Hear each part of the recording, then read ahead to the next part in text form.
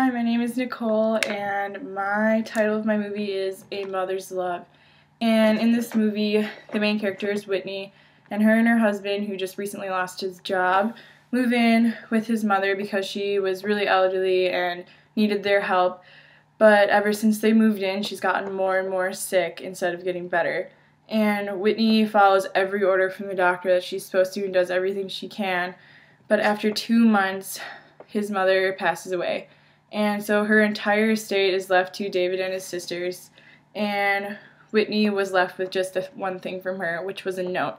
And what the note basically said was she knew that they had poisoned her, and she accepted this because she loved her son so much and knew why he did it. And David sees her read this note and pretty much tells her, if you try and turn me in, I'm going to take you down with me. And so now she is faced with the conflict of wanting to turn him in for being a murderer and killing his mother without appearing guilty, because it seems as though she had a lot to do with it.